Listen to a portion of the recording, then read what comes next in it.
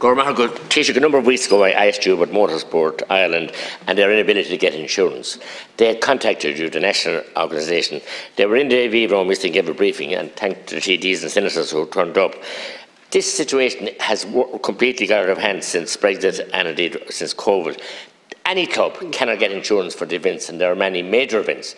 These are worth a fortune, first of all, to the communities. And I have a review here of the Faheen Supporters Club, Golden, the value that they have to their communities. It's a spin-off. These people love their sport, but the fact that they cannot get even a quote for insurance companies. I'm asking you, Taoiseach, to step in here and your department to try and insure it, because they have lost 3 months of this season already. Northern Ireland, they can get it, and it's a shame to say because of Brexit we can't get it here. It's a cop-out.